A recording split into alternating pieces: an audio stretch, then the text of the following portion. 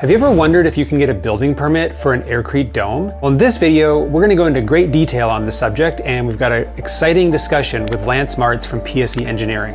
They're an engineering company that specializes and does a lot of work with non-traditional and alternative building materials. So stay tuned. I think we're going to answer a lot of your questions. What I wanted to ask you was, basically like, where does somebody start? Because I know we've talked about this, right? Like it's not just a simple answer necessarily. And there's kind of like a bit of research a person needs to do to kind of figure this out, even probably before they involve us or you. The golden question to ask their building department. If they absolutely have to have this building engineered for their location, there's a golden question. Ask the question, and then I'm going to be honest with you, shut up. Here's the question. I want to build an Aircrete structure. If I have this professionally designed, engineered, and stamped, will you give me a permit for it? And shut up. And listen. You give them too much information, they'll start doubting if they don't know anything about the product. Right. If they say yes, and you're going to find this a lot, if you're straightforward with them and say, if I give you professionally stamped and engineered plans for this structure, will you permit it? It's very straightforward. It doesn't seem like you're not hiding anything. You just ask them exactly what you needed to know. If they say yes, great. Try to get it in writing. Yeah. Then get it engineered. Then get your permit and start building. Yeah. It doesn't do you as excited as the client is about the structure, the building department is not. Right. They don't care one way or another. They want to make sure that whatever guidelines they have in place in their locality are observed. Yeah. What you're building is safe and that no one's going to die in it. Yeah.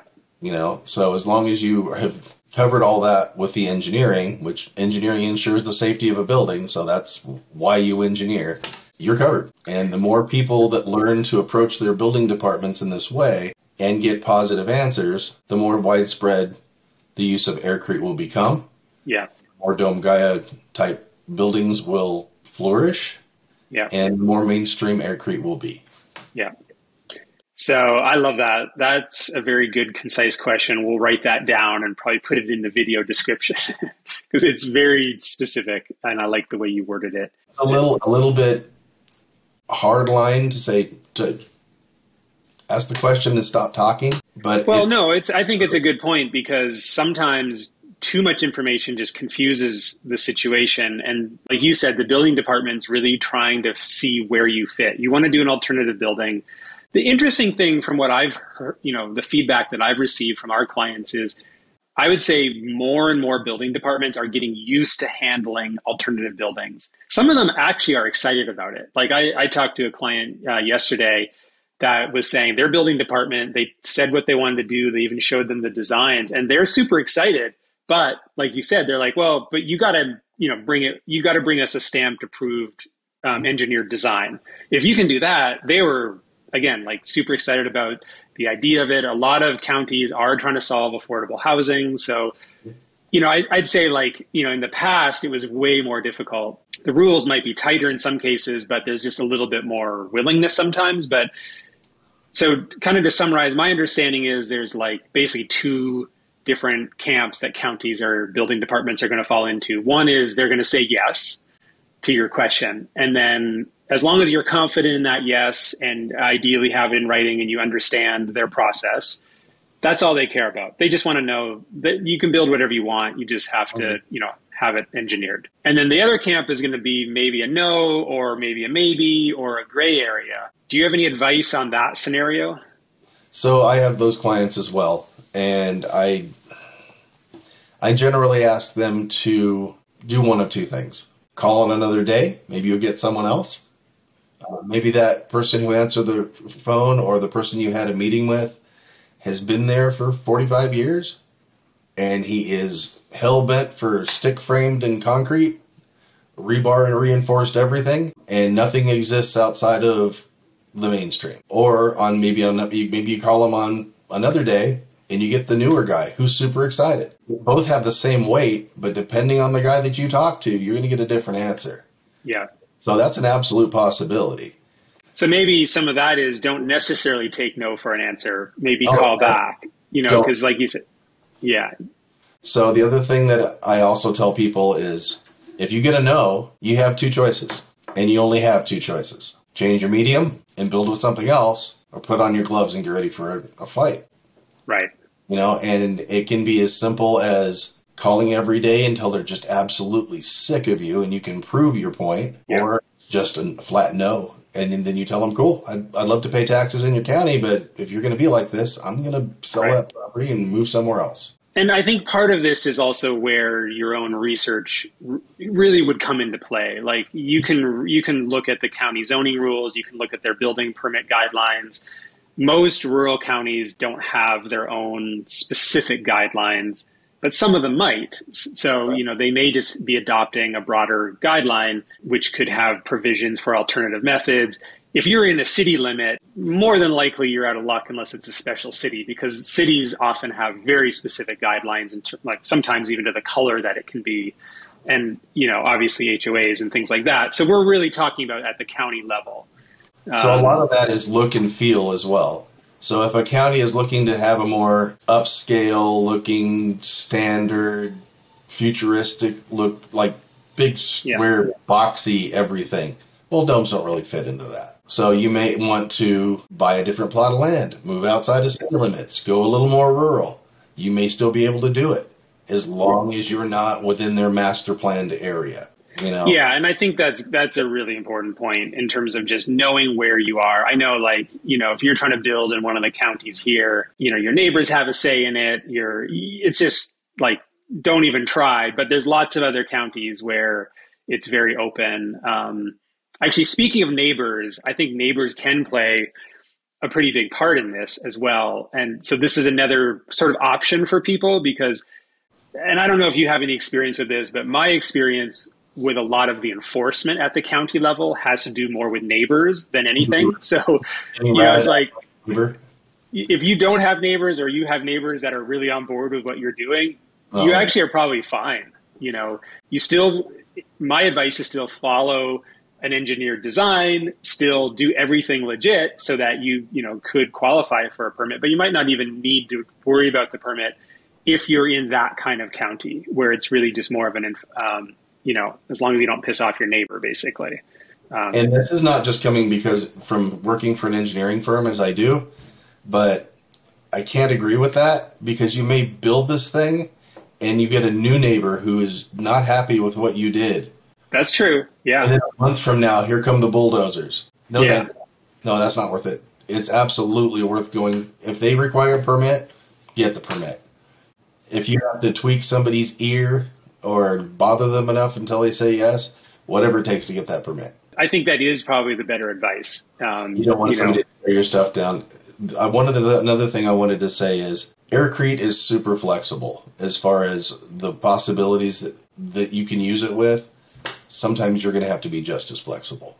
Yeah. Yeah. And there are things like I think even in our designs with working with you guys, we have backup plans, right? Like, so if the county says, no, we don't like, even though the engineer approved this, we're not comfortable with it. There's certain things we can do to basically make them comfortable with it. So, on the location, you may have to use a little bit of rebar. You don't want to, but again, flexibility. Yeah, we can add some in. We have other alternative materials to rebar that, have similar qualities that we can use. So like there's, we have a whole kind of plan there, but yeah, definitely research. The other thing I'm going to mention too is besides building permits, it is important for people to research their zoning as well, because not just because the zoning has a lot to do with like how many buildings you can have, what size. Some zonings will have a minimum square footage for your building. So understanding what zoning you're in and how that then relates to the building code, those two things are pretty important. I don't know if you have any comments on that. I know you guys deal more specifically just with the permitting process. So we deal with jobs that are nationwide. We worked overseas, we work in territories, we work in Canada. There is such a massive difference between building departments. You can have Uncle Joe Bob's permitting shack over here and then massive freaking building department over on the other side, So, and there's just a massive swing of requirements. So telling everybody that such and such is so, it's not necessarily true. Yeah. And actually, to that point, even with zoning, like if you have agricultural zoned land, that doesn't mean it's the same rules as another county with agricultural zoned land. So every county will have its own zoning requirements. So that's just something, the zoning is something that sometimes gets overlooked by people. And depending on the city or the locality you're working on, they may be interested in such a thing. And while you're not in an area that is zoned for a certain use, they might be very interested in doing it anyway. True. Yeah. You know, so you could have ag land that's bordered by an area that's known to be full of art and artists. But it's ag land and it works with that. So they may permit it. You know, you never know. Yeah. I used to, once upon a time, I lived in Tucson, Arizona, and there was a bunch of agricultural land bordering an area that's known for, it's just a little sort of half a township area, and it's just full of artists. You look at things that have been created, you know. Yeah. So, I mean, such places do exist. And then I'm curious to kind of maybe to walk me through what like the rest of the process looks like. So they say yes. You basically, you know, work with us however you want, get your design in place, either use one of our standard designs, which speeds your process up, or, you know, do something custom, work with the engineer, you know, to get it all. So you have stamped plans now. Now to get the permit, and I know this is probably outside of what you guys deal with, but I'll just mention is, you know, you probably will need other things like a site plan and probably like soil tests for if you need a septic system. Like there can be a bunch of other stuff that you need before you get the permit. Is that true? Or can you just get the permit for your building? Depends on the locality, number one. Okay. If you're not going to be connected to a sewer system, you're going to need a septic system. That's not something we do. But there are people out there that do it, and that's not a problem. If you need a site plan, that's something we can absolutely do. If you need a site plan, we're going to need topography. We're going to need a report on the area. Yeah. Because we have to physically see where your property is, what's around your property, and then we have to understand setbacks and positioning. So you have a property line. How far back from that property line do you have to be? That's a setback. And then how do you want to position it? You know, how do you want it turned on the property so you get that view? A lot of folks that build some of the absolutely gorgeous structures that you've designed, view is going to be everything. It's going to be view looking at the house and seeing what's behind it. As you're coming up to your home, it's going to be what it looks like from the inside out when you get up in the morning every day and look out your crazy looking, awesome domed window. You know? Yeah, absolutely. Yeah. You know, or stand in your outside shower and look at nature. You know, which how zen is that? You know? Yeah. No, so, you're right. I mean, that's a huge part of the equation is just the natural environment around these buildings, and that's so we can absolutely do the placement of the of the structure on the property, and we usually just flat rate that. It's nothing. It's not a real big part of our business. It's something we're happy to help people with. I know in the past we've kind of refrained from doing. Legal makes me not call it architectural because we're not architects. We have home designers, so we call it home design. But literally the only difference between an architect and a home designer is the diploma on the wall. The fact that an architect can do commercial structures and a home designer. We used to stay away from doing circular or home design, but I'm being told now that we're getting better at it and able to do that. So if someone has walls and things to do, a dome is going to have walls and things. If it has walls and things inside, they're not necessarily going to be structural because the dome is the structure. Yeah. But still, people need to know where things are. And truly, home design is the practice of putting things in a physical space. So how big is this area compared to another area, and how does it relate to the whole? Yeah. So that's another service that can also be done. Nice. That we have. I don't think we've provided that to you yet, but it's something we can do for you if someone's looking to customize the inside of the home further and take the build one step further than just a shell. Yeah, I mean, that's kind of, I guess, what I was thinking. There's probably two different, or maybe, you know, a spectrum that people would fall on from, you know, the real DIY person that's going to want to do their drawings. You know, obviously they're not going to be able to do their engineering, but they can do everything, their own site plan. They can, research all the county rules. They can do all of that. But if a person, is on the other side end where they're just like, they basically want to hire someone to kind of do most of that for them, how much of it can be done or how much do they need to do themselves? Like, how does that work? I don't see there's a lot of general contractors out there working in Aircrete. No. So at the moment, at the present time, I would say 90% or more of this is going to be DIY, owner builder. Yeah. But from like the permitting process, like, do you guys ever talk directly to building departments? Do you do research on the zoning and like for the site plan, you do research on the setbacks and stuff like that? Yeah. We have to know every single thing that we engineer, no matter what it is. It could be a shack. It could be a massive shopping center. It has to be able to pass loads. So you have wind, snow, and seismic. So if you live in Hawaii, there's no snow. There's absolutely seismic and wind. Yeah. And lots of I feel it I feel the earthquakes every time I'm there.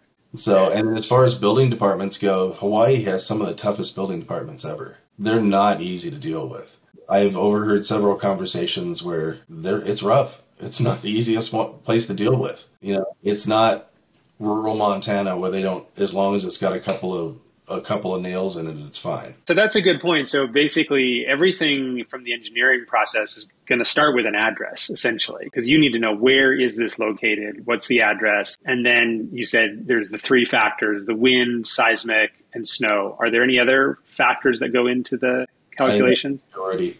And just so people know the kind of the, I don't even know if you know this, but it's been related to me that when a building is designed and engineered, we put it through testing that is completely digital, where we take the worst known occurrence of wind, snow, and seismic over the past 100 years and enact those forces on that building at the same time. No, I do know that because one thing I got back with our engineer report is about 350 pages of computer analysis with the digital models and most of it didn't make sense to me, but you could see the 120 mile hour wind loads and, everything in there and, all the different forces and how that's going to affect. So yeah, it was actually pretty interesting to see all that.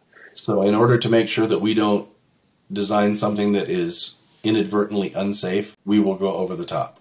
Yeah. We will beat that structure to death digitally to make sure that it's going to stand, and then look for weak points, and then engineer against those. Yeah, I like that, and I mean, it was a lot of very good confirmation for us to find that we didn't need to change our building method that much to still pass, those kinds of requirements. So it's like that was really the big accomplishment.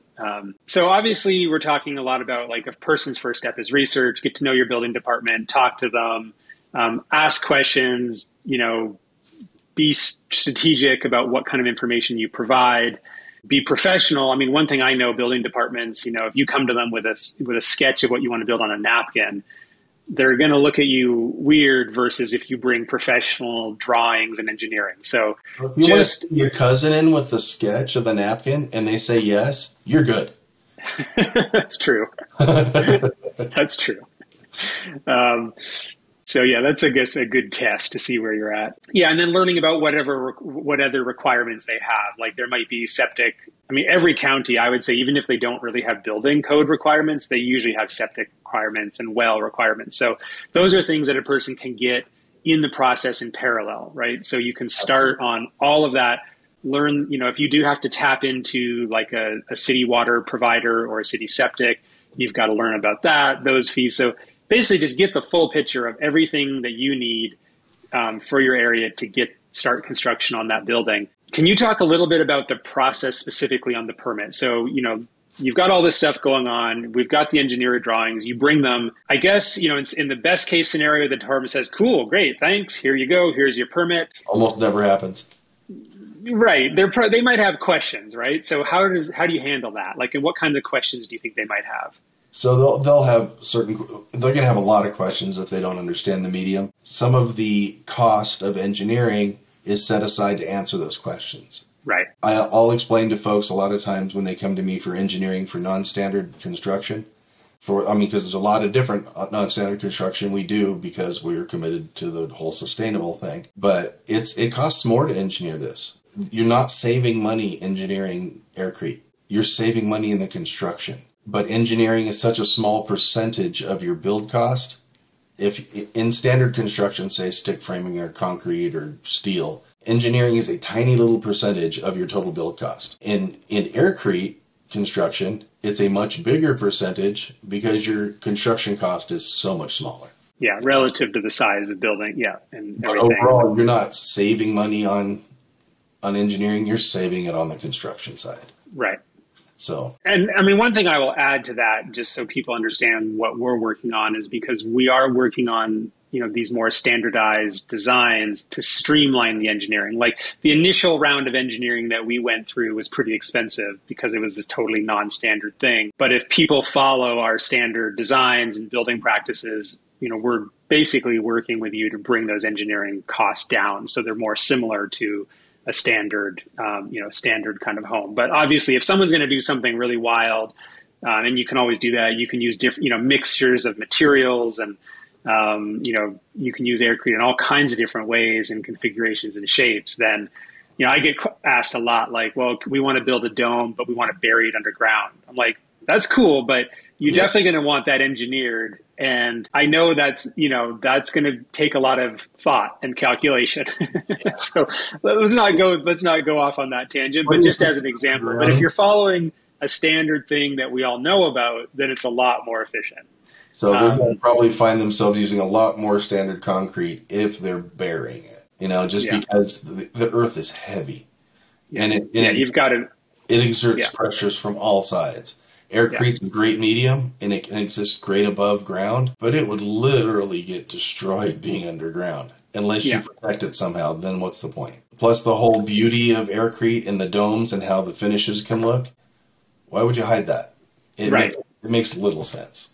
Yeah, no, I agree. I mean, we get asked all the time of like all the things that people can do with Aircrete, like can we build a septic tank or a water cistern? And it's the same thing. It's like, well, why would you do that? There is no actual practical reason. So Aircrete, when it's used correctly, is a beautiful material, but you've got to know when and where not to use it. So I guess what I want to know a little bit more detail is like that process of Q&A with the county. So, I mean, what are they going to ask, or how do you guys handle that if they're, asking questions or just maybe seem uncertain? I guess, how do you reassure them? There's no real way to know what they're going to ask.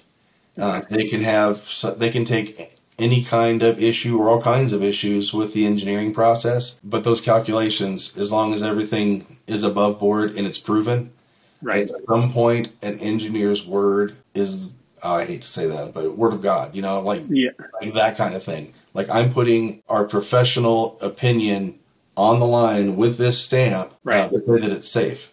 And if we've taken a job on, it's our mission to convince that building department of everything that we stated. And that's a good point too. When you're putting a stamp on a plan, I mean, your company is assuming liability, right? Like that's liability. That's why a lot of times some jobs will just be we're out. We can't do that. I've got a client right now who wants to do something really weird with shipping containers, and I will. They're gonna open up like a flower, man. Yeah, you just can't do that. Yeah, another thing I want to add something else to my understanding of the engineering process as well, because we talked about how you do all the digital calculations and all of that for load, but that's not the only consideration that you're taking into account. One of the other big considerations is what the building departments generally do approve. And so I know from talking with your engineers, they're like, yeah, technically you could probably pass the load calculations without this one component. But we know that the building departments are going to freak out just because that's too outside. So it's easy for us to add in a certain component or a certain feature in the design that we kind of know will satisfy them, even though from our perspective, it's overkill, but it doesn't really add much expense to the building process. So we are trying to factor that in when we're doing these designs and, creating the methodology. And that's experience, that's just experience dealing with multiple different building departments. Yeah. So if I put a header in here and the building department sees that, they're going to get super happy. You get enough happies on one side and the negatives start falling away. Then you get an overall good feeling for the safety of the structure, and your chances are you're going to get permitted. Yeah, and the more clients we get permitted with these designs, the more feedback we'll get from building departments, and we'll know more and more. So that'll be exciting to see, as time goes on. Another thing that I think that a lot of your company as well as clients could do, especially if you get people that are super fired up about Aircrete, just call building departments. Start asking questions. The more times you hear the word Aircrete, the first time the guy hears Aircrete, he's probably going to say no. The 150th time he hears Aircrete, he knows something's coming along. Yeah. Something's going to happen, and he's going to have to deal with it. Yeah. Yeah, and I've heard of that happening. Like in Australia, there's a group there. Some of our students, started a bunch of construction, and it's starting to spread in Australia. And they've got them approved through their building departments. And once they got the first one approved, then, in the same area, they can go, well, hey, there's one that's already built. And then the guy can go, oh, okay. Oh, that's cool. After that, it's dominoes. Yeah. And so that's what we're hoping is going to happen, more in the US as we get more permitted examples and engineered designs. It'll be easier to prove that this isn't just a theoretical thing. Most building departments don't want to be the first. Right. And something else that clients can take with them, we don't have the manpower to do this, but perhaps you could, if you were to be able to somehow put together a database of people who had their plans approved and got permits, and start providing a list of these are the locations we know where they're okay. And we will definitely do that. So, depending on when a person is watching this video, definitely check with us if you're interested in getting a permit, and we'll be able to share some of that information. You could literally help push those dominoes over. Yeah. And put dominoes next to other dominoes so it keeps going. One of the kind of, just to circle back on something when we were talking about the building department and maybe questions or, like you said, well, we don't really understand this. We're used to a very different type of structure and a very different type of thinking about how structural engineering works. From my perspective, domes and Aircrete domes are actually structurally much simpler than a typically framed house. But they're just, it's so uncommon that it takes an engineering company like you guys to understand it, to think about it in the right way. But if you think about like a stick frame house, especially if it's multi-storied or whatever, you have all these different loads with pressure points, you have corners, you have headers, you have all this stuff. So there's a lot of things to calculate when, wind hits one side of it. And in a dome, the load is pretty even. It's, you don't have headers, you have a very evenly distributed structure. So it's actually a lot simpler. But again, the building departments might not understand that or see it that clearly. So one of the things that we've tried to do to really educate people is understanding that really Aircrete building is not Aircrete building. Aircrete's just one component, and it's actually a composite material that you're making. So because we're basically using Aircrete and we're wrapping that with fiberglass and stucco layers to give it essentially what's like a surfboard. That's the way I explain it is, inside of a surfboard is a foam core. It has fiberglass on the inside and outside, and a surfboard is super strong. But if you remove any of those layers, fiberglass by itself is just super bendy and flexible, right, and foam will just break. Mm-hmm. But when you put them together, the strength of the combination of the materials is exponential versus, if you take each one by themselves. And that's different because, you do get that effect with a stick frame house, if it's just the framing. And then when you add the plywood, that gives certain rigidity, and you add drywall and that gives it some more rigidity, but it's just different way of thinking about it. And so to get that concept through, because if people just think about Aircrete and they say, oh, this is pretty brittle, this breaks pretty easily, you can't build with that. If that's all you were building with, they're probably correct. But it's the sum of all of the parts that make the structures really strong and be able to pass all these kinds of requirements. I have another question, because I don't know if you and I have talked about this so much, and it's not something that we do, but it's something that a lot of the clients need to have done. I don't see, say, California adopting it anytime super soon, just because they're so heavily regulated. Totally. But certain states require energy calculations. Yeah. And Manual J and Title 24 and all these different things. Yeah, I was going to bring that up. That's a good point. And there has to be a way to make sure at some point after the engineering process is done with us, fairly certain that you're going to have to at least have some energy calculations done on your standard wall. Yeah. Not the whole home necessarily. It's like if I build with this method using these layers assembled in this way, what is the energy calculation on our wall? Yeah, that's a good point. There are some pretty good, resources for lab testing of different commercial Aircrete products, for our value, insulation value. But we are planning this year to send our Aircrete formulas through some of those labs and get some of those numbers. And that's going to help as well. So we'll combine, the engineering that you guys have done with more of the lab testing on the material itself. Mm-hmm. And I think, you add all that together and that's going to help a lot because we'll have a much more, legit information and testing behind the materials. Man, I'm super excited for that. I'm so proud of you guys for pushing this thing through. Yeah, so well, we're getting a lot done. I'm really excited to see where this is going for you guys. Well, likewise, a lot of work to do. I think there's going to be a lot of questions, so I'm sure we'll be doing some follow-up. But I hope this information is enough to get people really understanding some of the process. And, as we get more feedback from our community, we've got a pretty tight community. So people share a lot of this information on our forums and stuff. So if anyone's, wants to get more current information, I'd tell them to, jump into our online community and, ask questions, share your own experience and reach out to all of us. I think it's just really important for clients to remember that just because there's a problem after you've sent your plans in doesn't mean it's over. It doesn't mean there's anything other than somebody just doesn't understand something. And it's not your client's job to make them understand it. It's our job. Well, that should hopefully give people some peace of mind. Hopefully. The biggest thing of everything is if I give you engineered stamped plans, will you permit this? Number one thing. If it's yes, go. Thanks for watching. I hope this answers a lot of your questions about getting building permits for Aircrete domes and also just any alternative building material in general. If you have any questions that didn't get answered in the video, feel free to leave a comment below, or also you can join our online community over at domegaia.com, where you'll also find lots of blog articles and other information and technical details about Aircrete and resources that can help you get started if you want to know more. Thanks so much.